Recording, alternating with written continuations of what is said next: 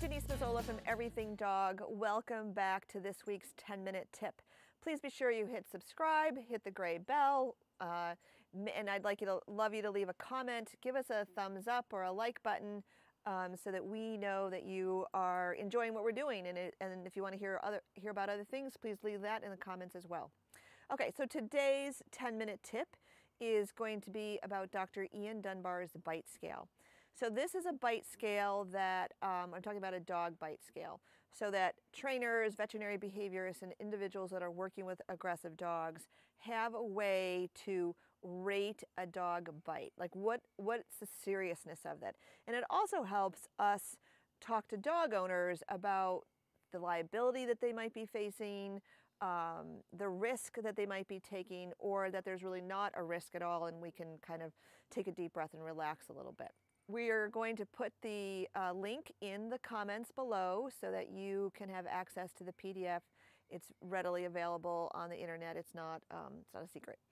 Okay, there are 6 levels and I am going to go through those. I don't have them memorized. There's 6 levels. So level 1, it goes from level 1, which is obnoxious, aggressive behavior, but there's no dog teeth on human skin, okay? To level 6, where the individual has died. Okay, so that's quite a difference.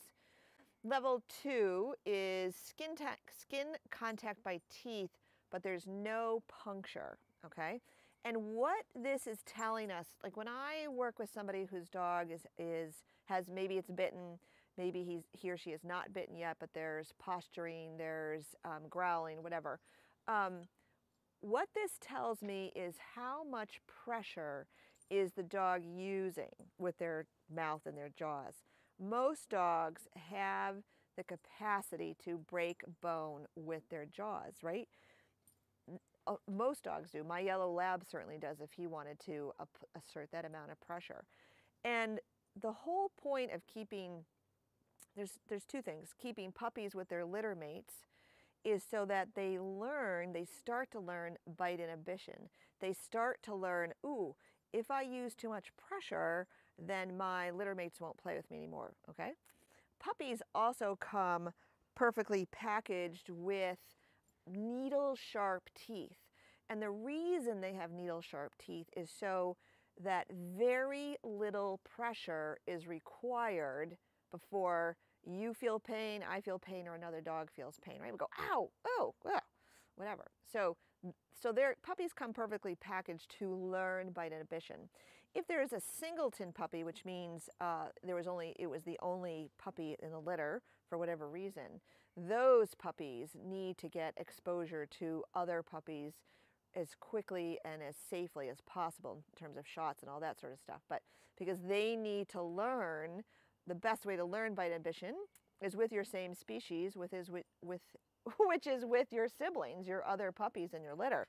And if you're a singleton and you don't have that, then there's a risk that they will not learn bite inhibition and they will use a lot of pressure when they are being mouthy.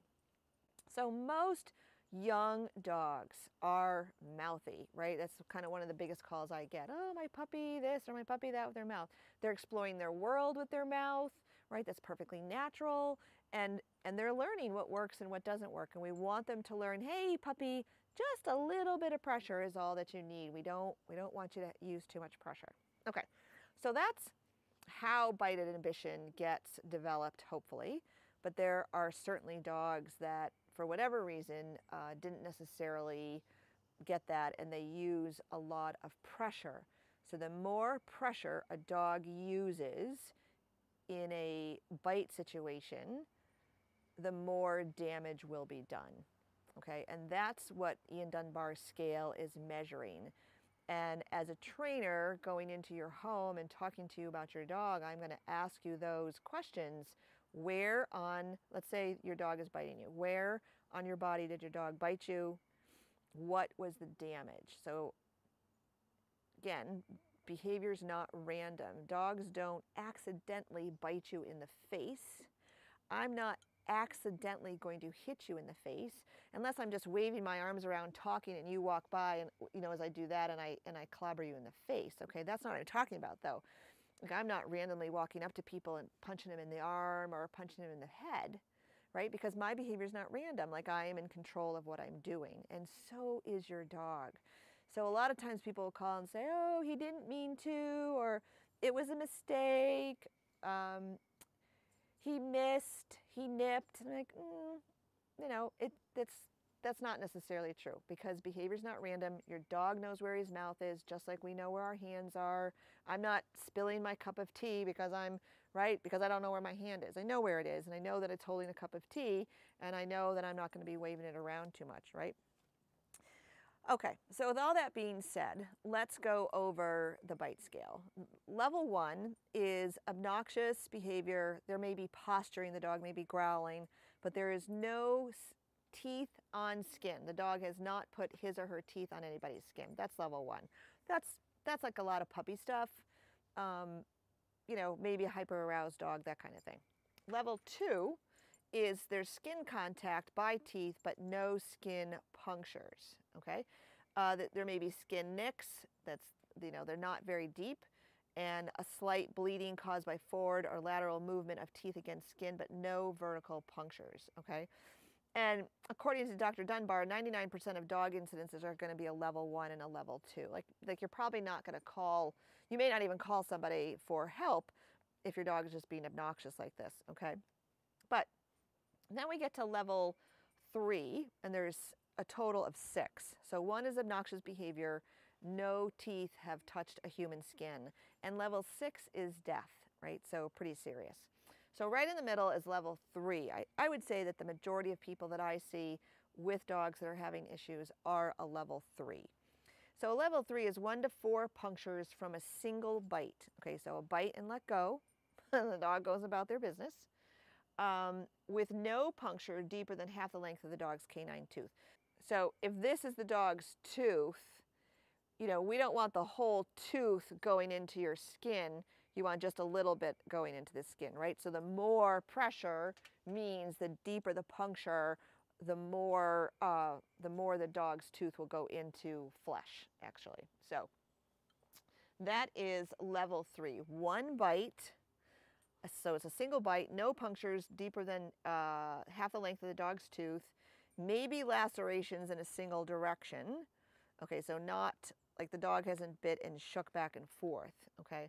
And it's most likely caused because the victim might have pulled their arm away, pulled their leg away, or if it's a little dog, then the dog might have like bit and dragged off, okay? And that would cause some lacerations on skin as well. The age of the individual, if we're talking about a bite to a person, is important, because an older elderly person's skin is a little more fragile, and they're going to tear, that skin is going to tear a little bit more easy, so that could be a problem. All right, level 4, much more serious now. 1 to 4 punctures from a single bite with at least 1 puncture deeper than half the length of the dog's canine tooth. You can have bruising around the wound, right, which indicates the dog bit and hung on, bit and applied pressure. Lacerations in both directions, the dog might have shook back and forth. That's level 4, okay, so that's a lot more serious. Level 5 is a multiple bite incident with at least 2 level 4 bites or multiple attack incident. So what that means is that a level 4 or a level 5 is a multiple strike bite. The dog bit and came back, pursued the person, right? Much more serious. And as I said, level 6 is the victim has died. So level 4s and level 5s are much harder to work with those dogs, right? Your liability is exponentially higher. So look in the comments below, and you will see you can get this. You can get this scale if you're sort of struggling with this, and your dog is. You're worried about your dog's biting, or your dog has already bit, then you can take a look at this scale and sort of help determine yourself, like, you know, how serious is this situation?